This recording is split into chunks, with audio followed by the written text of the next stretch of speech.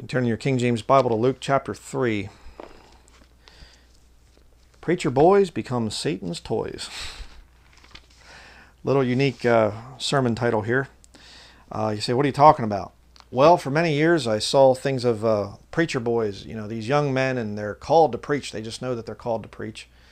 And they're in their teens and they're getting out of high school, and they've born and raised in the church, and ever since they were little, they're baby, they're baptized and things, and then they go in through the whole thing. They grow up there in Sunday school, and then they get into the youth group, and then they go the whole way through, get out of high school, go to many times the church's actual school, and then it's okay. My pastor said I should go to Bob Jones University, and so I'm going to go to Bob Jones University or Tennessee Temple or some other place, and I'm going to get my official,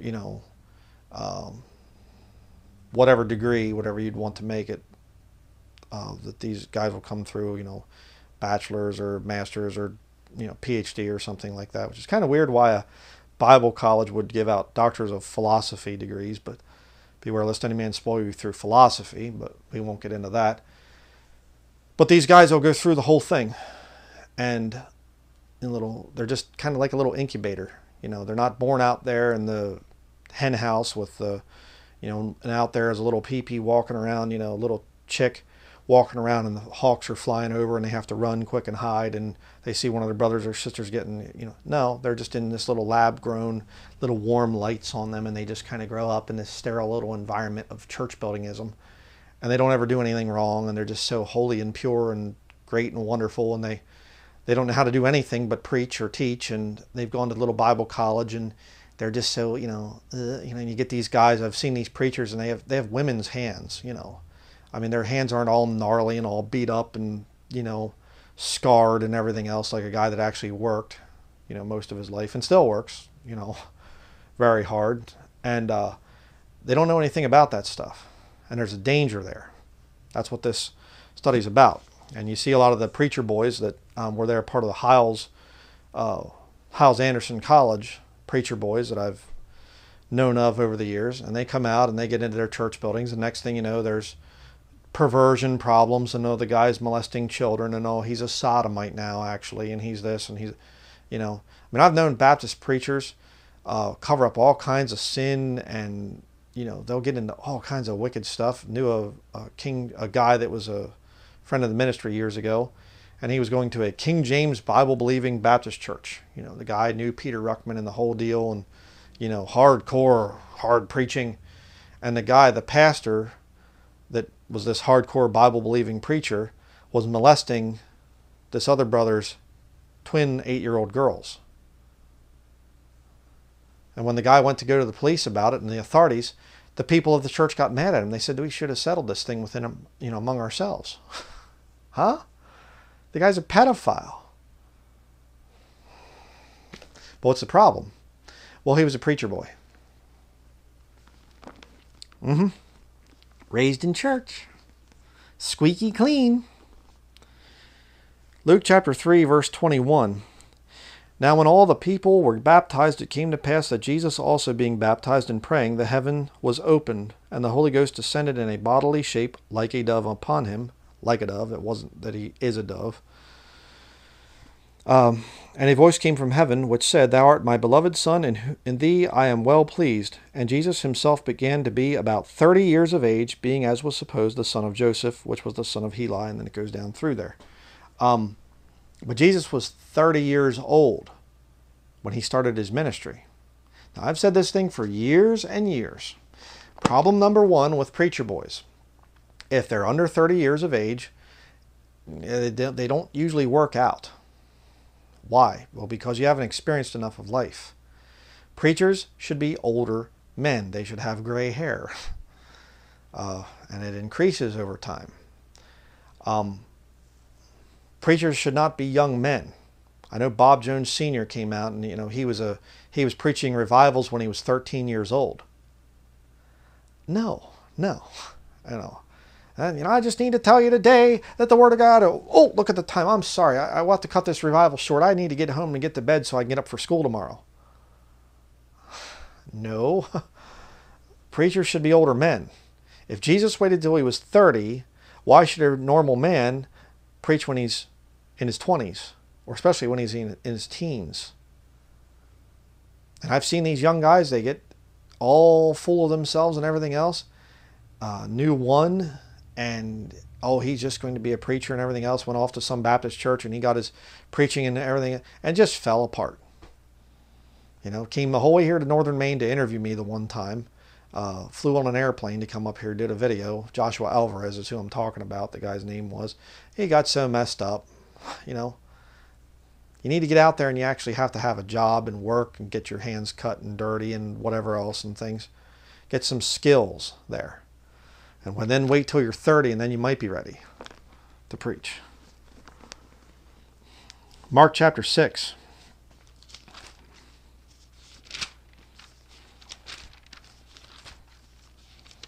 Well, I just love the Lord and I love His Word and I just want to preach His Word. You're not ready. You're not ready if you're in your 20s. You are not ready to go into a full-time ministry. I'm telling you right now. You need to have other skills. Mark chapter 6, verses 1 through 6. And he went out from thence and came into his own country, and his disciples follow him. And when the Sabbath day was come, he began to teach in the synagogue, and many hearing him were astonished, saying, From whence hath this man these things? And what wisdom is this which is given unto him, that even such mighty works are wrought by his hands? They're hearing his wisdom. They're seeing the miracles that Jesus is doing. He's God manifest in the flesh. But look what they say. Is not this the carpenter, the son of Mary, the brother of James and of Joseph and of Judah and Simon? And are not his sisters here with us? Mary had lots of children. And they were offended at him. They didn't say, oh yeah, he was raised around the temple and he just, went to Baptist Bible College, I think it was. Yeah, he got his PhD there and went out door to door and bus ministry, and he worked his way through all the Baptist levels of succession till he was ordained, and then he's been preaching, filling in for the pastor, and he's been a faithful preacher boy, and no, he's a carpenter. He's a carpenter. Not, oh, he's the son of the carpenter. You see that as well, but Jesus himself was a carpenter. Now, you think about that one for a minute. God manifests in the flesh, and he spends 30 years, and he's old enough to start, we'll say 20 years. Let's just say he started working when he was 10. 20 years of his life. Maybe we'll say, a little bit younger than that or whatever. But still, 20, maybe 20 plus years of his life working a blue-collar type of job? Huh? God manifest in the flesh? Why did he do that? You remember when he was there and he stayed behind, Luke chapter 2, and he's there and he's behind, and his mother and Joseph come back and they're looking for him, and they find him in the temple asking questions. And the doctors of the law are astonished at his understanding of the scriptures. And wow, he could have gone into ministry right then.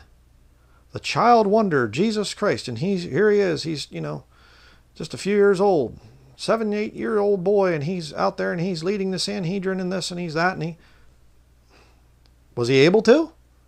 Yes. Then why did he waste 20 plus years of his life being a carpenter? Wouldn't that be pointless? Think about that. Well, hey, there's not much time on earth and whatever else. Yeah, he was living until he was 33 and a half, and then he's going, dying on the cross and going back up to heaven. Only 33 and a half years, and he spends over half of that time doing carpentry. You know why? Because it builds character. And the Lord's trying to show us something. Verse 4. But Jesus said unto them, A prophet is not without honor, but in his own country and among his own kin and in his own house. And he could there do no mighty work, save that he laid his hands upon a few sick folk and healed them. And he marveled because of their unbelief, and he went round about the villages teaching.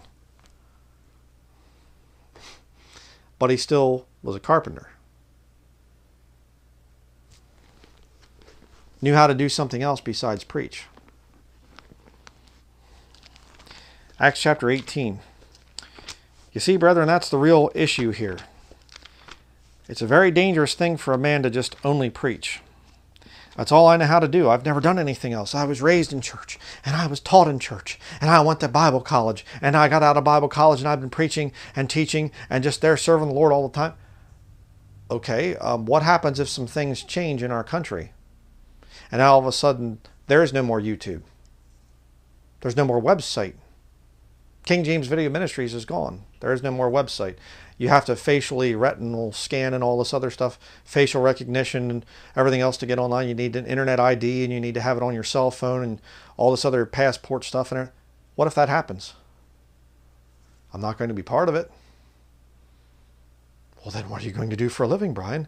Oh, I don't know. I could do logging. I could do wood turning. I could do firewood sales. I could probably become a hunting and fishing guide. I could make wood carvings. I could do small engine repair. I'm a certified motorcycle repair technician. You say, no, you're not. I never heard that. Okay, let me just show you here. Here's my diploma. Right there. Motorcycle repair. I have a diploma. See, all you people out there, you didn't think I was educated. I'm educated. That was my dream. Okay, there we go. My dream was to be a motorcycle mechanic. I love to work on motorcycles. I love to work on cars and things, but I just never have time to really study it and really do really good at it. But there's a lot of skills that I have, a lot of things I studied over the years. And I didn't start this ministry until after I was 30. I can't imagine what it'd be like to be one of these little preacher boy pansies that I've met over the years in person. And there's just no relatability. They're just so perfect. They've just never done anything bad or anything at all and whatever. And okay, I'm not saying you have to be wicked and whatever. Please understand what I'm saying, but it's hard to take a guy like that seriously. Acts chapter 18, verses 1 through 3. Did Paul do anything besides preach? After these things, Paul departed from Athens and came to Corinth, and found a certain Jew named Aquila, born in Pontus, lately come from Italy, and with his wife Priscilla, because that Claudius had commanded all Jews to depart from Rome, and came unto them. And because he was of the same craft, he abode with them, and wrought, for by their occupation they were tent makers. Tent makers? Paul was making tents? There were people dying and going to hell. Didn't he understand that? It's all about preaching the gospel. What was Paul doing? Wasting his time making tents. Because it'll help to keep you sane. That's why. If all you ever do, getting ahead of myself here, if all you ever do is just hang around the religious stuff and whatever else, you'll start to lose your mind. God didn't intend for you to just be constantly in the Bible and preaching the gospel and just all that all the time. I mean, what did the Lord do? Did he ever do anything as far as going to the Garden of Gethsemane or going out on the fishing boat with his disciples? Yes. Again, why did he spend the first 30 years of his life being a carpenter? Working with your hands is something that's good. So you young guys out there, it's good that you study the Bible. That's great. I'm not trying to discourage you. But find something to do with your hands. Be a mechanic. Work with wood. Work with metal. Become a blacksmith, in other words. Do, casting of iron. A million different things that you can do. All hand skills. You have to get into that stuff. Don't end up as some little satanic toy preacher boy. Acts chapter 22. You say, well, Paul was just like Jesus. No, actually he wasn't. Acts chapter 22, verse 3. I am verily a man which am a Jew, born in Tarsus, a city in Cilicia, yet brought up in this city at the feet of Gamaliel, and taught according to the perfect manner of the law of the fathers, and was zealous toward God, as ye all are this day. So the Apostle Paul was brought up as a preacher boy. But that didn't stop him from going out and getting a secular occupation and knowing how to do things. So you have no excuse. It's very important to do these things. You know, and I mean, when is the last time that I've ever said in a video, I just don't know what to do. I'm just so bored. I don't know what to do with my life. I am not bored. All right. I have vehicle repairs I need to do. I have construction work I need to do. I have, oh man, I mean, it makes me go half crazy sometimes when I think of the big to-do list that I have. And there's always stuff being added to it. My life is not boring. Okay, but if I'm just sitting around watching YouTube videos and whatever else and just going to read the Bible and whatever else, that could get boring after a while. And please understand what I'm saying there. God's Word is beautiful and exciting, and witnessing to people is a wonderful thing. But God intended you to work with your hands, brethren. You have to do that. 1 Timothy chapter 3.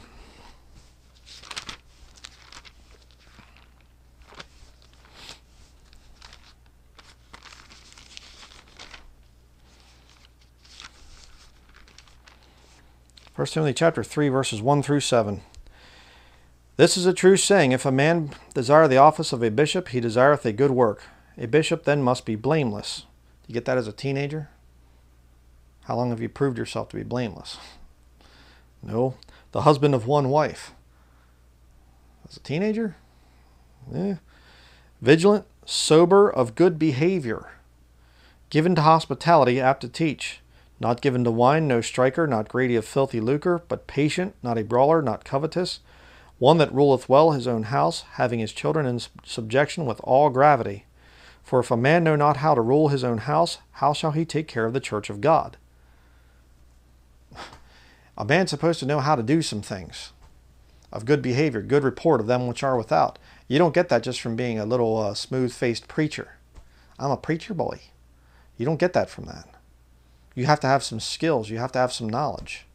I remember J. Frank Norris, one of the big Baptist preachers of the early 20th century, and had his issues, of course, but they said that guy, he was raised on a farm.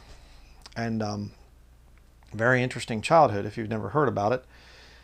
Father was a drunk. His mother was a Bible believer and very strong farm woman. And some of the stuff he went through and whatever, pretty interesting stories. But the point is, they said J. Frank Norris could strike up a conversation with pretty much anybody. He was an expert on almost any subject because he'd done so much with his life. That's a good kind of a preacher to have around. And just to tell you, you know, as you say, he's a little, nothing bad ever happened to him. His dad got so drunk the one time, he almost killed him. Because J. Frank Norris actually had poured out his dad's liquor. His dad had a problem he was a farmer, but he had a problem with alcohol. And when he came home and he found out that his son poured out his alcohol, he beat him, almost killed him. And he was kneeling down beside his bed, basically there where his son was all bandaged up. After he sobered up, he came back in and he got down on his knees and he said, "Son," he said, "you fight alcohol. You do what you can to stop alcohol. Please. You do that. You remember what I did here, and I'm sorry. But you grow up and you be a preacher against alcohol." And boy, was he ever. Great preachers, they had pasts. They had experience in things. Lester Roloff, another one of the pastors I've, definitely respected, and he talked about milking his way through college. He was a country boy, and he actually took his milk cow to college with him, and he'd have her out there grazing in the yard and whatever else, and then he'd go milk her in the morning and the evening and sell the milk, raw milk to people, and paid his way through college, Bible college that way. Character, you see? The guy was a pilot. He could fly airplanes. He had character. But you get these guys raised in these churches. Well, I've never done anything but preach. They start to compromise after a while. Well, I could lose my job. I could lose my church building if I don't say certain things. And, well, what would I do without my church? That's why those places become social clubs, where the pastor's afraid to offend anybody because he doesn't know how to do anything else. It's a problem. Verse 6, not a novice. What's a novice? It'd be somebody who's young, doesn't have much experience. You get some guy in his late teens or something, and he's been working with his dad on motorcycles or something since he was a little boy. Well, he's not really a novice, per se. He might be young and still somewhat foolish in his mind, but it takes years of experience. See, even if some guy, this little boy says, I started working on dirt bikes when I was 8 years old. I'm 18 years old now. Well, that's still just 10 years. Give it another 10. See, he'd be 28. Not a novice, lest being lifted up with pride, he fall into the condemnation of the devil. That's what happens to these preacher boys. They get out there and boy, they start to get that man worship going and, oh, we just want to thank the Lord for Dr. So-and-so came here and, oh, pastor, he's one of the greatest pastors ever. And these guys start to, oh, yeah. And, you know, I'm doing this and I'm doing that. And, oh, look at me. And prideful.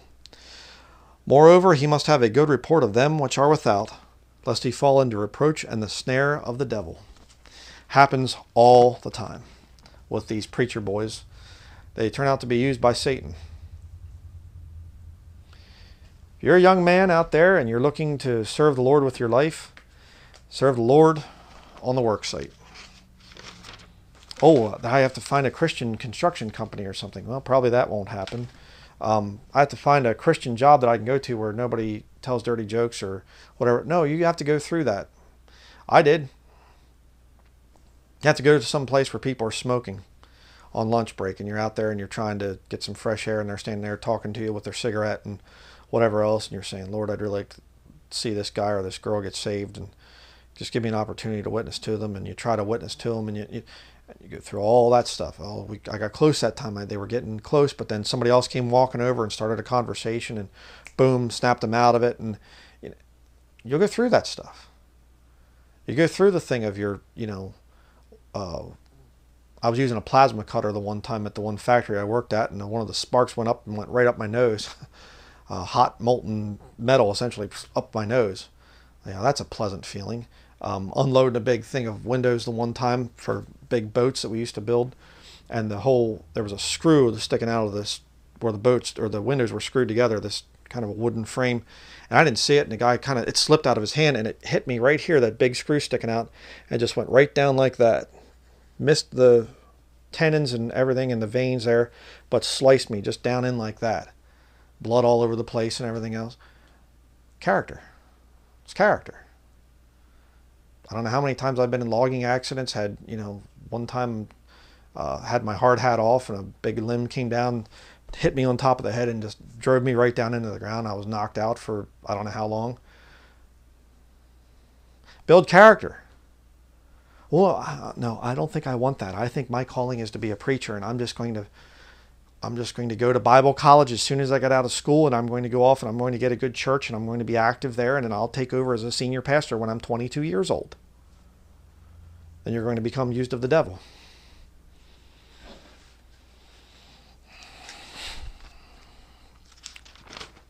So, I'd recommend that you be real careful of that stuff. Enough said. If you're going to listen, then great, praise the Lord. If you're not going to listen, you're just convinced you're just going to be a preacher and whatever else, well, what can I say? Excuse me. So that is going to be it for this study, and we will see you in the next one. And please do pray about it. Pray about everything I preach to you in these videos. Don't just take what I say as gospel truth and whatever else and have to do it because Brother Brian said so. No, the scriptures are your authority, not me. So we'll see you in the next video.